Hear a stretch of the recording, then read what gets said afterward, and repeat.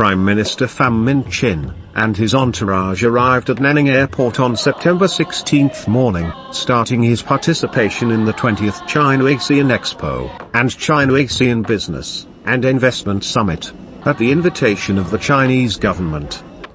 With his participation in the event, Vietnam sends out its clear and consistent message on the foreign policy of attaching importance to the relations with China, thus making bilateral relations develop in a healthy, stable, substantial and effective way in the time to come. Later on September 16, Prime Minister Pham Minh Chinh held talks with Chinese Premier Li Qiang. Both sides expressed their delight at, and spoke highly of the progress in Vietnam-China relationship in recent years, especially since the historical China visit by Party General Secretary Nguyen Phu Trong last year.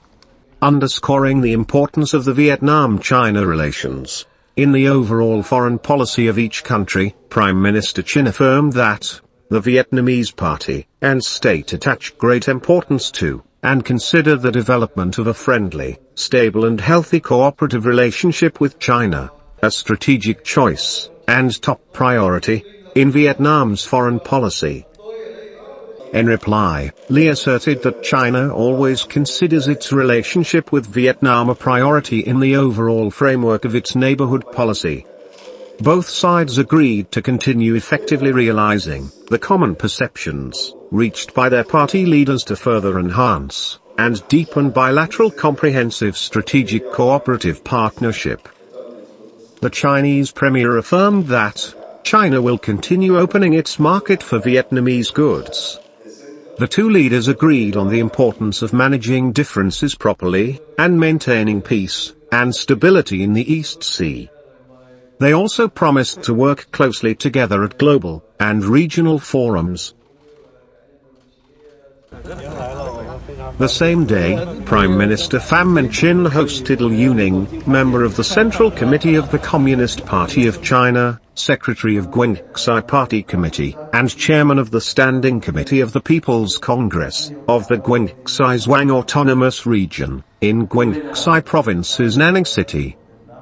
The Vietnamese Prime Minister spoke highly of bilateral cooperation potential, and outlined 6 breakthrough areas for cooperation with Guangxi in the coming time, namely infrastructure connectivity, economic trade investment cooperation promotion, expanding people-to-people and youth exchanges, close cooperation in the field of border gates, good implementation of 3 document on the management of the Vietnam-China land border, and close cooperation in education and training.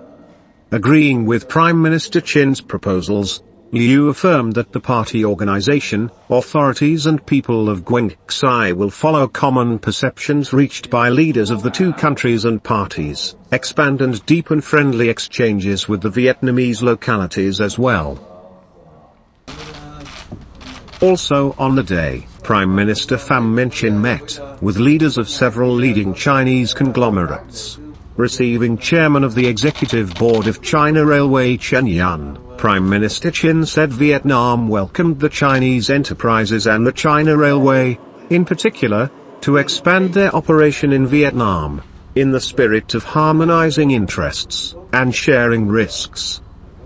He suggested the China Railway continue working with relevant Vietnamese ministries and localities to develop new projects in Vietnam, including the Lao Cai-Hanoi-Hai Phong Express Railway, linking with the Kunming-Hanoi-Hai Phong Economic Corridor.